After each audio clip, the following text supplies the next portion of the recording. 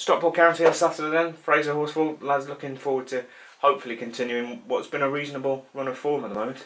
Yeah, I mean it's a big game on Saturday. We've been in good form, so hopefully we can carry it on and have a good performance on Saturday.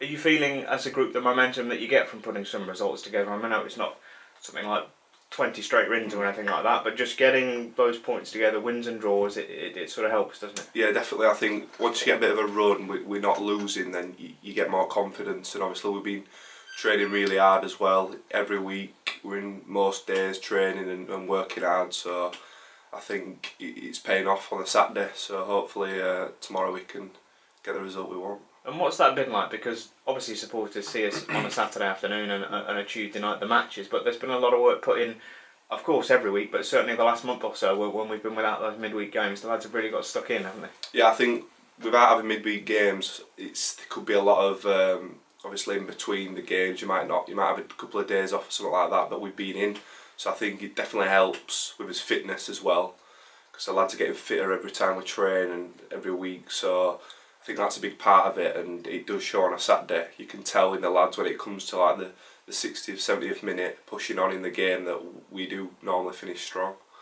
And is that summed up in Saturday's events last weekend? Although disappointed with the late penalty and everything that happened there, a point off fourth in the league as they were to continue that run. The lads were actually disappointed with that result. Yeah, well, it felt like a defeat, to be honest, after the game, but I think with the conditions the first half, it were difficult to get out of our own half, which we knew it was going to be. And the second half we came out and, like I said, fitness wise, the conditions did help, but we dominated and were just unlucky with the last minute goal that they got.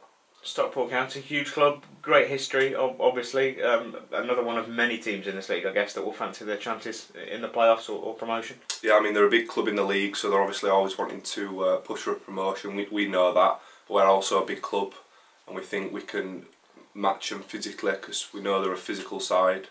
There'll be a good support behind them on Saturday, but we can deal with that and hopefully get the result. And what's involved in that? Because obviously, as a young group, I know it hasn't been the case for this particular group of young lads, but when you go to a big ground, well-established club, but with a good support, sometimes that support can sort of get it. You can't really, but the lads have dealt with those kind of challenges this season, haven't they? Yeah, I think obviously the home support does help, but even though we're a young group, we're an experienced group in this league, and they've dealt with big crowds before.